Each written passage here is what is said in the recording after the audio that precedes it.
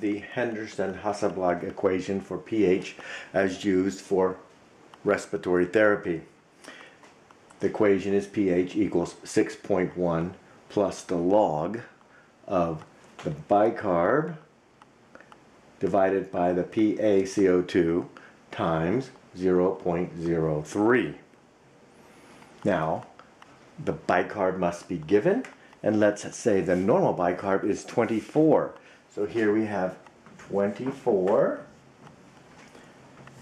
and our normal CO2 is 40 times 0.03, which gives us 24 divided by 1.2. If we divide 24 by 1.2, we come up with a number 20. Now, this is the 20-to-1 ratio that we must maintain to maintain a normal pH. Take 20 up here, take the log of it,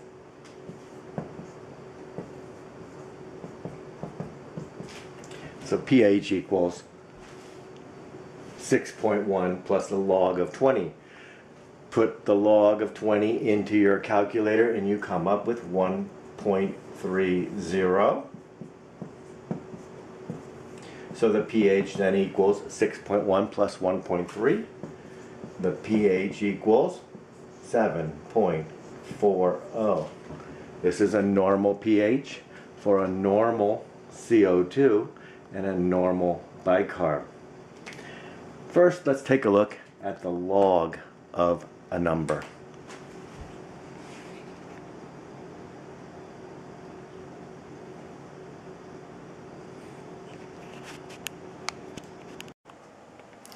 Now, how do we find a log? We use our calculator or we use our computer. Here I'm using Google. I typed in the log of 21 and it'll give you a number, but it also brings up the calculator. Here I have a calculator. I'm gonna clear this stuff. Alright, now it's cleared and I want to take a log. So I want to take the log of 20. I hit log. I come up with a log here, a parentheses. Now I'm going to type in my 20 to 0 and I'm just going to hit enter or equal, and this equals 1.30. We don't have to go with the rest of that stuff. And of course, that is the number that we used for our calculations of the pH. So, alright, now we have a bicarb of 18. We'll put 18 in here. And we have a normal CO2 of 40 times 0.03. 40 times 0.03 is 1.2 over under 18. If we take 18 and divide it by 1.2, we get 15. Now you want to take the log of 15. So we just push that into our computer and we come up with a number of... Now let's take the log of 15. So hit log, type in 15 equals, the log of 15 equals 1.17. You could round up to 1.18 if you wanted to, and let's do that. Of 1.18. So the log of 15 equals 1.18.